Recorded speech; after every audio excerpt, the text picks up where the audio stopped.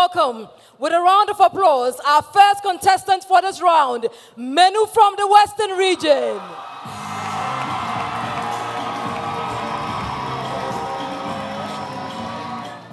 Ghana for Atoemanto Mufo.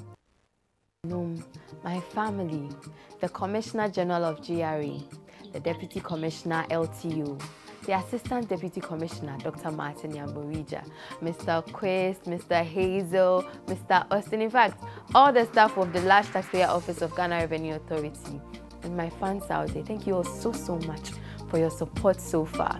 We've only been able to come this far by God's grace and your support, so please keep supporting.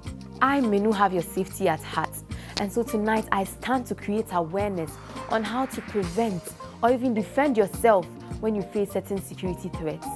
Please help me win the ultimate crown by dialing *713*13# on all networks, or you can download the TV3 Reality app on Google Play Store or the App Store to vote for me.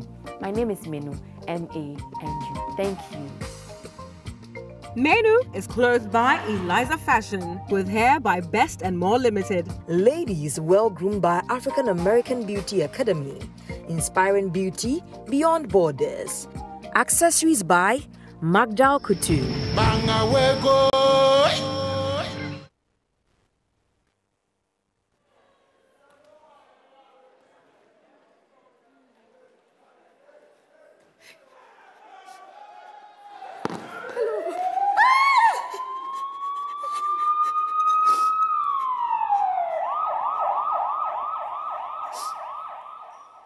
Why do we have to live our lives in fear?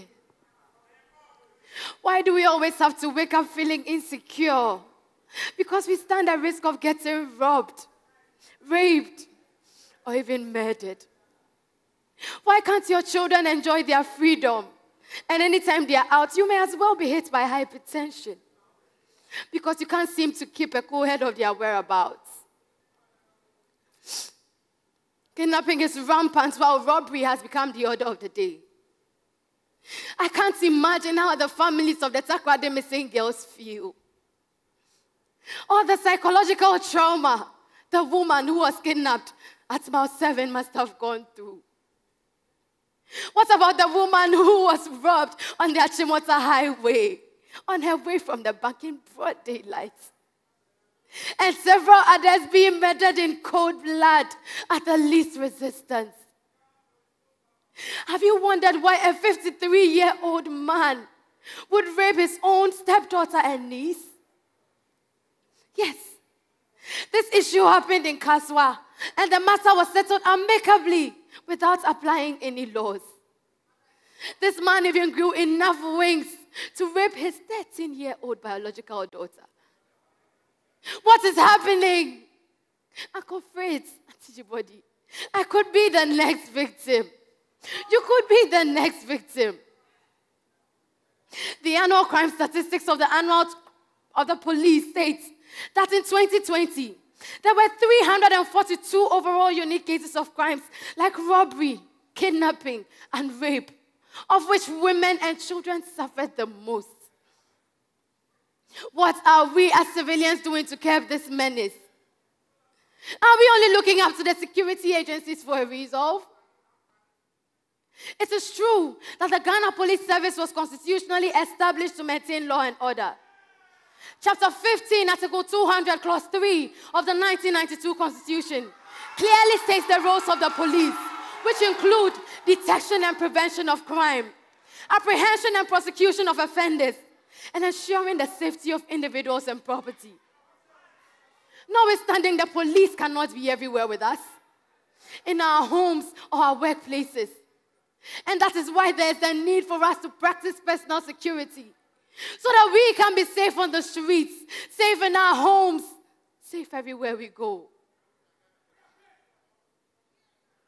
Like these, there are ways by which we can defend ourselves and then call out to the police.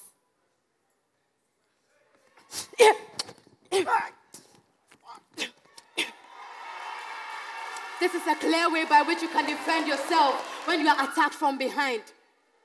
If we as a people understand that safety does not happen by accident, then we can make deliberate efforts to ensure our safety.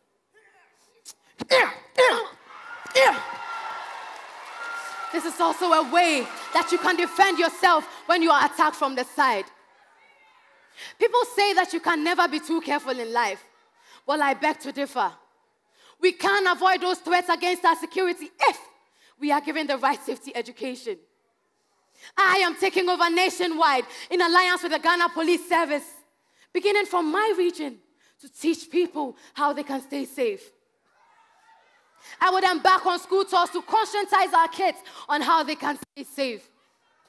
I would also form community cadets where our women and children who usually fall victims to these will be taught some safety tips and trained on how they can defend themselves should the unfortunate happen.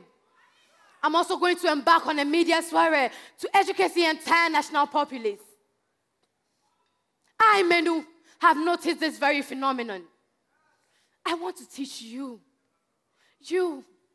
and you to be your own police.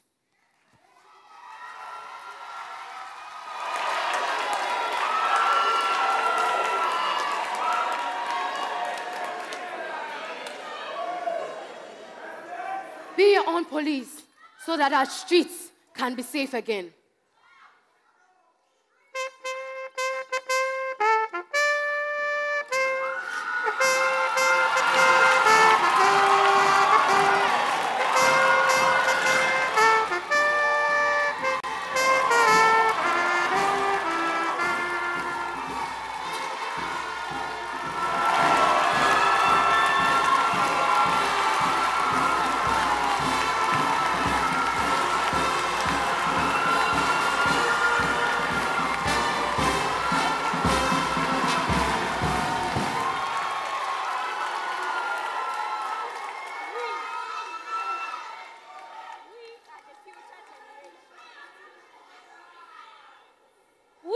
The future generation and the most vulnerable against security threats. We say enough is enough.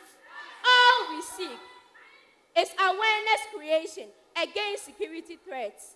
We stand with Manu. Remember that the Ghana Police Service is very competent, visible, and accessible to us. But they cannot be everywhere with us. And so we must learn to be our own police. His Excellency Nana Addo Dankwa Akufo-Addo, Commander-in-Chief of the Ghana Armed Forces, Dr. Ekufuor Dampare, the acting IGP, and the entire police force, I salute you, and I thank you so much for your immense support so far. Taking up a security project may not be an easy task, and may cost me a lot, but I stand to change the narrative of a beauty queen. Remember, you are secured with Manu. Thank you.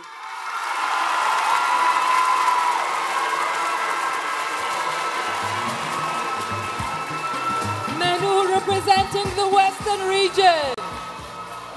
Wow.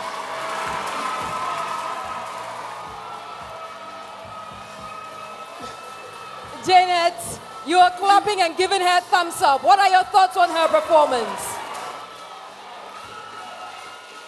Sweetheart, I'm so proud of you.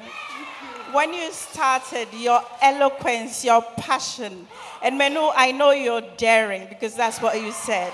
And you know, immediately you picked your instrument, I knew you were going to bring it. Today, Manu, you rose to the highest expression of yourself. Well done. I see some tears in your eyes. These are tears of joy. Manu, whatever happens tonight, you are a winner. Whatever happens tonight. Well done, girl. Well done coming from Janet. Auntie Linda, what are your thoughts as well? Manu, good presentation. I was looking to hear stakeholders. You mentioned schools. I was looking to hear partners. You mentioned Ghana Police. Initially, when I heard your topic, I thought it should be a subset of security in general. But tonight, you have told us that it is security in general. Awareness creation against security threats. Excellent presentation. Excellent presentation coming from Auntie Linda. All right, Manu, This is your question. Kindly listen attentively. And it says, agriculture contributes up to 54% of Ghana's GDP and accounts for over 40% of export earnings, yet young people who leave school do so with the intention of getting a good job in the already choked job market. What, in your view, are some of the policies that should be implemented to encourage the youth to consider going into agriculture? Thank you very much for the question. First of all, as you rightly stated, agriculture contributes 54% to Ghana's GDP, which means that it is the backbone of our economy. Ghana cannot do without agriculture. So I would propose that right from infancy, instead of our teachers teaching us that white-collar jobs are more of jobs than agriculture, they can teach us that agriculture, being the backbone of Ghana's economy, can be a very, very good job that we can also venture into. It can actually be lucrative. They can teach us this from the beginning and instill it into us. And even after that, to make sure that the agricultural business is lucrative, I propose that the government creates a market for agriculture in the sense that he patronizes more locally made or locally produced agricultural products instead of importing. For instance, a product like rice, if we rather purchase that of the local producers instead of importing, if the government invests into local producers of rice and feeds them to our hospitals, our schools and prisons, then the youth would be enticed to go into agriculture because they would find it more lucrative because there's already an existing market for it. Also, I propose that loans and grants be granted to the youth who have interest in venturing into agriculture, because some of them may have pieces of land but may not have enough capital to venture into the business. And so we can give them loans, support them as they grow their business. Thank you very much. All right, thank you so much, Manu.